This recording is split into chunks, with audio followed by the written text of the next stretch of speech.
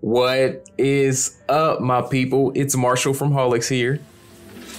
It finally happened, y'all. Jennifer and I got a damn PS5. We just bought it from SONY Direct a few hours ago, and we immediately knew that we should make a video to help others that are still looking to buy one and explain exactly how we did it. Because we've tried up to this point, probably like 30 different times. And this particular time was so smooth in comparison to all the other ones. So in this video, we'll be going over our experience and our tactics so you can use it to secure a PS5 before the end of the year. Now, if you enjoy this video, please be sure to give it a like and also subscribe for more PS5 content. Now, as you know, Sony is making it almost impossible for us to give them our money. This entire PS5 process has really been crazy, and it started off that way with the initial pre-orders. And now we have people sleeping outside on the regular just to try to get one. And we don't want y'all to have to do that. So Jennifer was actually the main architect for figuring out the best way for us to get one. So she's going to explain our methods to you. Hey everyone, so to really get a PS5, you actually just have to be plugged in. And I mean plugged in because retailers are randomly doing restocks at all different times and they give zero warning. And with the demand being so high, you really have to be one of the first people to click the link to even have a chance of successfully completing the order. And even if you are one of the first people, that still doesn't guarantee that you'll get one because we took several L's even though we were first. So as I'm explaining our experience, if you guys have any questions or just want more information, be sure to comment down below. We'll definitely make time to respond as quickly as we can because we really do want to help anyone that's still looking to get a PS5. So there's really two main things we did to finally secure one, and it's using inventory trackers and following several different Twitter accounts. So the first thing you'll want to do is to make a Twitter account if you don't have one already, and follow Wario64 and GYXDeals. Now, when you follow them, be sure to turn on notifications on your phone so you'll be alerted once retailers go live with PS5 Restocks. And we'll put the links to these Twitter accounts in the description below. Also, we want to give a huge shout out to Wario because it was actually his tweet that got us in the SONY Direct line super fast. There's also several other people you can follow on Twitter to get this same info. I just found that these two are the main ones that tweet the links the fastest. So the second thing we did was use sites like BrickSeek and PopFinder to monitor PS5 inventory in our area. So I was able to use BrickSeek for Walmart and PopFinder for Gamestop and Target. And we'll put the links to these sites in the description below. This was actually my first time using these sites and they're pretty straightforward, but if you have any trouble, just let us know in the comments. Now, these sites will allow you to know when another drop may happen, as you can see what stores have stock and which do not.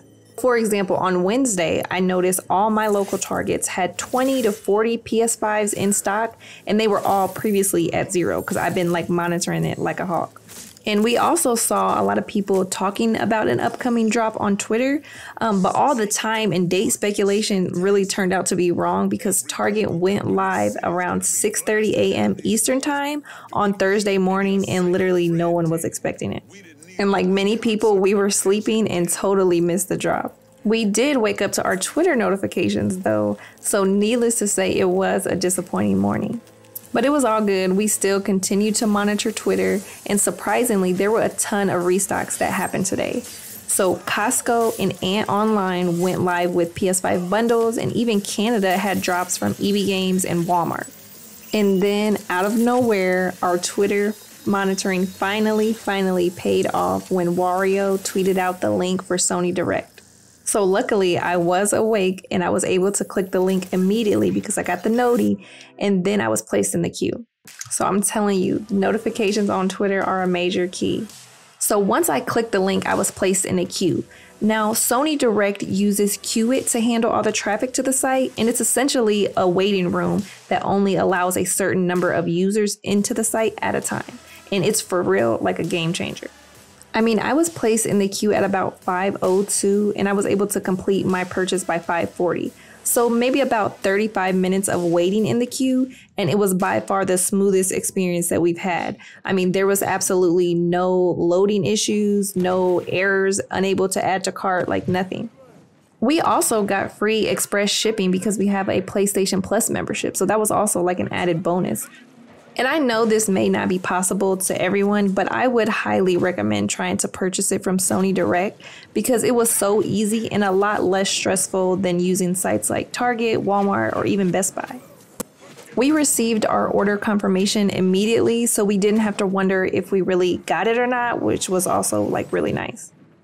And Sony, as well as other retailers, will continue to get restocks. So there's definitely still plenty of chances for you to secure a PS5 before Christmas. So from what I've seen, Target has a strict online order only policy. However, Walmart is allowing in-store purchases, but I think it's dependent on each location.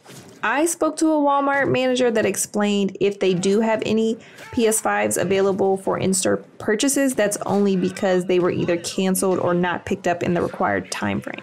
So you can monitor BrickSeek to see each location's inventory and potentially buy one that way, but I honestly think Walmart in-store purchases are like slim chances. I mean, you essentially have to have perfect timing and beat all the other competition. So I really think your best bet is to follow the Twitter accounts in the description. Be sure to turn on those notifications so you get the noties. Use BrickSeek and PopFinder to monitor local PS5 inventory. And then finally, you want to make sure you have updated account information for each retailer. So when you do finally get the PS5 in your cart, you can have a faster checkout. This is really exactly what we've done. And honestly, doing these things will put you in the best position to get a PS5. And we can say after 3 long weeks, these are the things that actually got it for us. Also, once we get our PS5, we'll post some videos of our first impressions of using things like the interface and the new controller. So definitely stay tuned for that.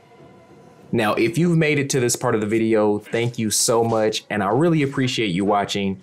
Now, we have some great videos in the pipeline, so be sure to subscribe so you don't miss anything. Thank you, and we'll catch you in the next one.